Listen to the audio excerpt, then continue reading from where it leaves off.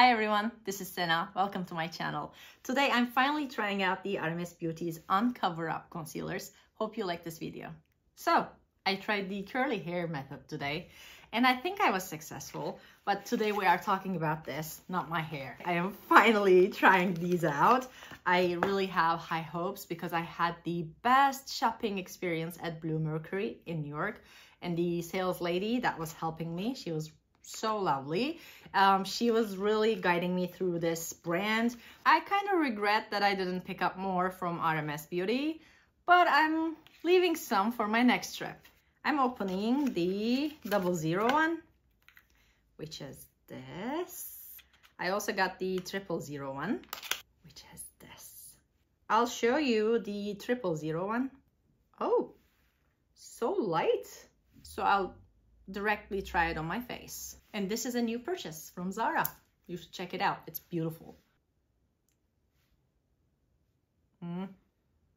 Yeah. This is 000. I just wanted to show you side by side. This is 000 and this is 00. Both are really light. I'll also try the darker one. It's beautiful. It's really light. You can see how concealing this is. See this red area? It's good. I'll try to blend this with this MAC 130. Right now I'm showing you the 00 on my forehead. Years ago I saw Lisa Adrich using these. I will hydrate my lips. You can see how shiny it is. So for me, this is not a summer product, but I might just grab this and go for my winter vacations. Let's see how it performs as a base for my eyeshadow. I was planning to use this, but I do not really need that now. Before powder, I want to use this Shapeshifter palette from Urban Decay that I bought years ago. And I've only tried this. I don't think I've used this. So I want to give the contour shade a try today. I will use this contour shade. This is the contour shade Blended.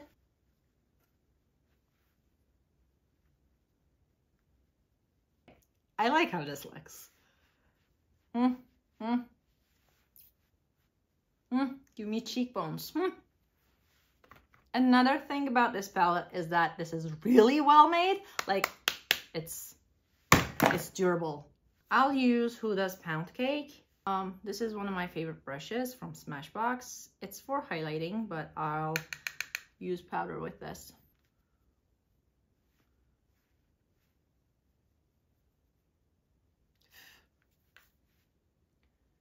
I'll use Rare Beauty's brush. I might use the MAC palette for my under eyes.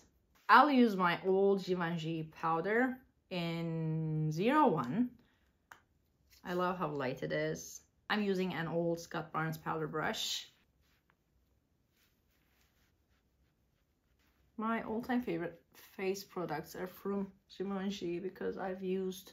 The only product I do not really like is their, I think it's called something like Mr. Light. I didn't enjoy that product. But I've always loved their foundations and their bronzers.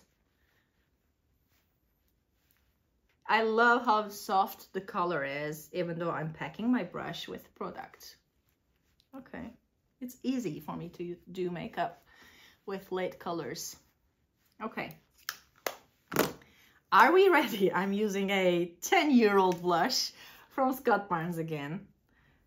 This is a really old blush from Scott Barnes. Tick, tick, tick, tick, tick, tick. Oi. Tick, tick, tick, tick, tick, tick, tick, tick, tick, tick, tick. Tick, tick, tick, tick, tick, tick, tick, tick, tick. See? Tick, tick, tick, tick. This is for you to see the color. I think this was called Samba, and it was my favorite shade ever. I felt like, well, makeup doesn't really have an expiration date, so I want to use my old products. I mean, just for blush and some powders, you know. Did you see the color? How beautiful that is? I want to buy everything he launches, but I have to ship it to my friend's house and I cannot really ship it to my country, which is like really difficult for me to deal with.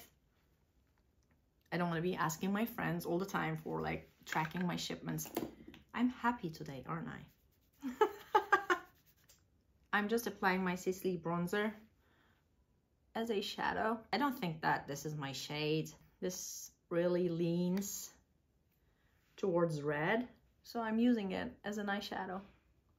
You know, I like blending colors easily, so I'm using a dense concealer brush from Real Techniques. This is a good brush. I'll apply this One Size Fantasize. This is One Size Fantasize with just one coat. I have a very old Laura Mercier color on my lips.